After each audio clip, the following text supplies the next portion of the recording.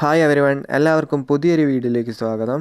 കഴിഞ്ഞ വീഡിയോയിൽ നമ്മൾ ഡിസ്കസ് ചെയ്തത് what is dialysis, ഡയാലൈസർ and dialysate എന്നിവയായിരുന്നു. ഇന്നത്തെ വീഡിയോയിൽ നമ്മൾ ഡിസ്കസ് ചെയ്യുന്നത് ടൈപ്സ് ഓഫ് ഡയാലിസിസ് ആണ്, അല്ലെങ്കിൽ മൊഡാലിറ്റീസ് ഓഫ് ഡയാലിസിസ്.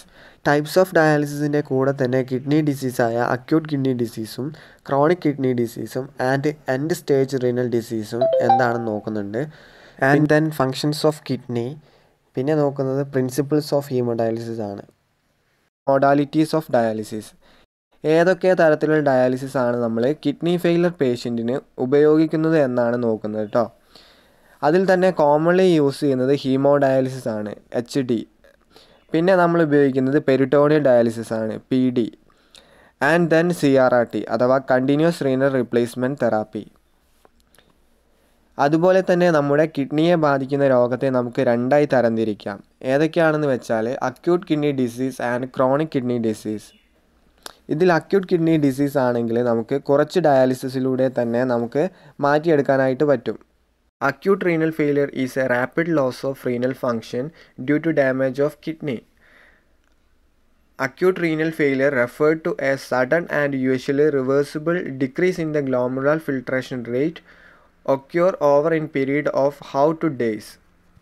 അതുപോലെ CKD അല്ലെങ്കിൽ ക്രോണിക് കിഡ്നി ഡിസീസ് ആണെങ്കിൽ നമുക്ക് റിക്കവർ ചെയ്തെടുക്കാൻ പറ്റില്ല. അങ്ങനെയുള്ള പേഷ്യൻറ്റിനാണ് നമ്മൾ റെഗുലർ ഡയാലിസിസ് പ്രൊവൈഡ് ചെയ്യുന്നത്, അഥവാ ത്രൈസ് എ വീക്ക്, ആഴ്ചയിൽ 3 വട്ടം, അങ്ങനെ ലൈഫ് ലോങ് ആയിട്ട് ചെയ്യണം. Chronic kidney disease involves progressive and irreversible loss of kidney function. It is defined as either the presence of kidney damage.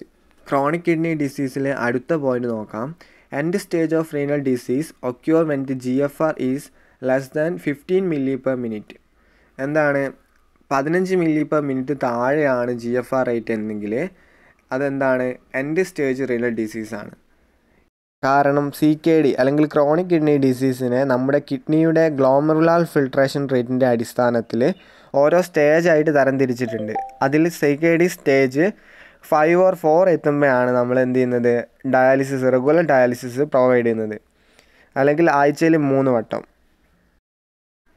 ഇനി എന്താണ് എൻഡ് സ്റ്റേജ് റീനൽ ഡിസീസ് എന്ന് നോക്കാം നമുക്ക്. What is ESRD? It is the final stage of chronic renal failure. In the stage less than 10% nephron function remains. ESRD എന്ന് പറയുന്നത് chronic kidney ഡിസീസിൻ്റെ അവസാന ഘട്ടമാണിത് കേട്ടോ. അതുപോലെ തന്നെ ഈ ഘട്ടത്തിൽ ഈ സ്റ്റേജിൽ വെറും 10% നെഫ്രോൺസിൻ്റെ ഫങ്ഷൻ മാത്രമേ അവശേഷിക്കുന്നുള്ളൂ. കൂടാതെ നെഫ്രോൺസ് എന്ന് പറയുന്നത് എന്താണ്, കിഡ്നിയുടെ ഫങ്ഷണൽ യൂണിറ്റ് ആയിട്ടാണ് വിശേഷിപ്പിക്കുന്നത് അല്ലേ.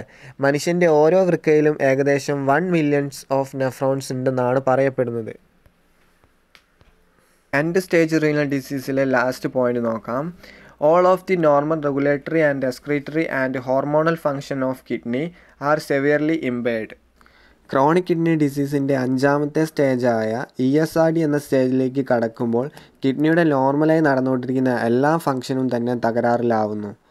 ഒരുപാട് റോള് വഹിക്കുന്നൊരു ഓർഗനാണല്ലേ നമ്മൾ കിഡ്നി എന്ന് പറയുന്നത്. കിഡ്നിയുടെ മേജർ ഫങ്ഷൻസ് ഏതൊക്കെയാണെന്ന് നോക്കാം നമുക്ക്.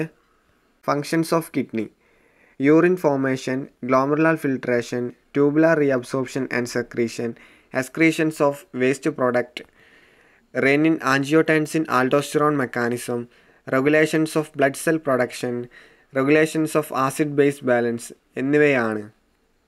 ഈ പ്രവർത്തനങ്ങളെല്ലാം തന്നെ ESRD എന്ന സ്റ്റേജിൽ പൂർണ്ണമായി നിലയ്ക്കുന്നു. ഈ ഒരു അവസ്ഥയിൽ പേഷ്യൻറ്റിൻ്റെ ബോഡിയിൽ നിന്നും waste മെറ്റീരിയൽസും ഇലക്ട്രോലൈറ്റ്സും like sodium, potassium, phosphorus and other creatinine, urea ഇവയൊന്നും തന്നെ ശരീരത്തിൽ നിന്ന് നീക്കം ചെയ്യാനായിട്ട് കിഡ്നിക്ക് പറ്റാതാവുകയും പേഷ്യൻ്റ് പെട്ടെന്ന് തന്നെ പല കോംപ്ലിക്കേഷനിലേക്കും കടക്കുന്നു. പിന്നെ പെട്ടെന്ന് തന്നെ ഹീമോഡയാലിസിസിന് വിധേയമാക്കുകയും ചെയ്യുന്നു. ഇനി എന്താണ് ഹീമോഡയാലിസിസ് എന്നും അതിനുപയോഗിക്കുന്ന പ്രൊസീജിയേഴ്സും എങ്ങനെയാണെന്ന് നോക്കാം നമുക്ക്. Haemodialysis is used for patient who are actually ഇൽ and required short term and permanent dialysis and for patients with advanced CKD and ESRD who require long-term or permanent replacement therapy.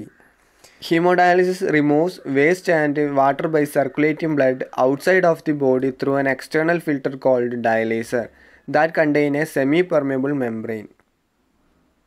Hemodialysis prevented death but does not cure renal disease. The most patients the renal failure receive intermittent hemodialysis that involves treatment 3 times a week with average time duration of 3 to 4 hours. ഹീമോഡയാലിസിസിൽ രക്തത്തിലെ അധികമായി accumulate ചെയ്തിരിക്കുന്ന വാട്ടറും waste മെറ്റീരിയൽസും ഒക്കെ remove ചെയ്യുന്നത് ശരീരത്തിൻ്റെ പുറത്ത് വെച്ചാണ്. എങ്ങനെയെന്ന് വെച്ചാൽ പേഷ്യൻറ്റിൻ്റെ വാസ്കുലാർ ആക്സസിൽ നിന്നും ബ്ലഡ് എടുത്ത് ഡയാലിസിസ് മെഷീൻ്റെ ഹെൽപ്പോടുകൂടെ ബ്ലഡ് സർക്കുലേറ്റ് ചെയ്ത് ഡയലൈസർ വഴി രക്തം ഫിൽട്ടർ ചെയ്യുന്നു. ഇവിടെ ഡയലൈസർ എന്ന് പറയുന്നത് ആർട്ടിഫിഷ്യൽ കിഡ്നിയാണ് കേട്ടോ. ഇത് ഒരു സെമി പെർമിയബിൾ മെംബ്രെയിനാണ്. ഡയലൈസറിൽ നിന്നും ഫിൽട്ടർ ചെയ്ത ബ്ലഡ് തിരിച്ച് പേഷ്യൻറ്റിൻ്റെ ബോഡിയിലേക്ക് കയറ്റുന്നു.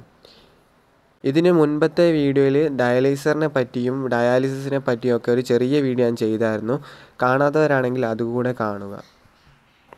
ഇനി നമ്മൾ നോക്കുന്നത് പ്രിൻസിപ്പിൾസ് ഓഫ് ഹീമോഡയാലിസിസ് ആണ്. ഹീമോഡയാലിസിസിൽ അല്ലെങ്കിൽ ഹീമോഡയാലിസിസ് മെഷീനിൽ രക്തം ഫിൽട്ടർ ചെയ്യുന്നത് 3 ഘട്ടങ്ങളുടെ ആയാണ്. ഡിഫ്യൂഷൻ, ഓസ്മോസിസ്, അൾട്രാ ഫിൽട്രേഷൻ എന്നിവയാണ് കേട്ടോ. ഡിഫ്യൂഷൻ എന്താണെന്ന് നോക്കാം. Diffusion is the movement of solute from an area of greater concentration to an area of lesser concentration. Osmosis എന്ന് പറഞ്ഞാൽ is the movement of fluid from an lesser concentration to an area of greater concentration of സോല്യൂട്ട്സ്. ഇനി എന്താണ് ultra filtration നോക്കാം. The movement of solvent across A semi permeable membrane from higher hydrostatic pressure to lower hydrostatic pressure. ഈ 3 സ്റ്റേജിലൂടെയാണ് ഹീമോഡയാലിസിസിൽ രക്തം filter ചെയ്യുന്നത്.